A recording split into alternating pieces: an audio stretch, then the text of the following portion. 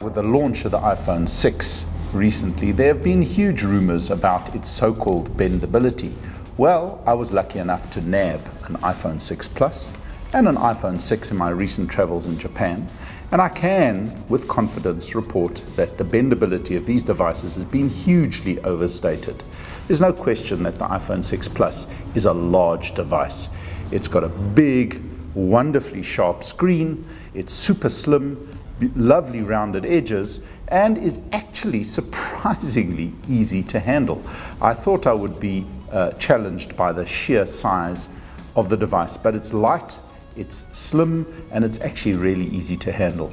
An organization in the USA called Consumer Reports that tests independently and impartially all various devices across the electronic spectrum did a test in the last few days of all of the smartphones, the iPhone 6, the iPhone 6 Plus, even the iPhone 5S, an LG G3, Samsung Galaxy Note 3, as well as a HTC One M8, and found, surprise, surprise, all of them bend. They all bend at slightly different pressures, but what they did is they took the phone and they applied pressure on the center, supported it on the edges, and they found the iPhone 5 and the iPhone 6 and the 6 Plus all deformed and broke, and the screen separated from the body at around about 100 to 110 pounds of direct pressure. Interestingly, all the other phones deformed at pretty much the same amount. The loser of the pack, unfortunately, was the HTC, which popped apart and broke at 70 pounds of pressure. So I wouldn't be too worried about your lovely, shiny new iPhone 6 Plus deforming. What I wouldn't recommend is that you pop it in your back pocket and sit on it far too many times, because that may just invalidate the warranty.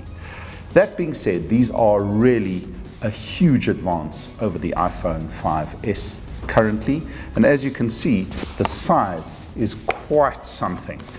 Put the one up against the other, it is a massive phone. That's the 6 Plus. For those of you that are not keen on such a huge device, the iPhone 6 is not significantly bigger, but the screen is a lot bigger and a lot brighter. So a full review will come in due course, but right now all I can say is the iPhone 6 has significant advantages over the iPhone 5S. It has a bigger screen, a brighter screen, an incredible camera, and it's super slim and super fast. So all in all, a massive improvement for Apple on the current generation of iPhones. But before we say our goodbyes, and I'm sure you guys know by now, that the brand new Xbox One launched last week, and we saw that a few guys managed to get their hands on it, like Fox1ZA, SVG_Brad, and Andries VW777. If you're one of the lucky ones, upload your pics to Twitter and tag Telkom Gaming and Xbox ZA, just to make everyone else that doesn't have one jealous. Until next time guys, cheers for now.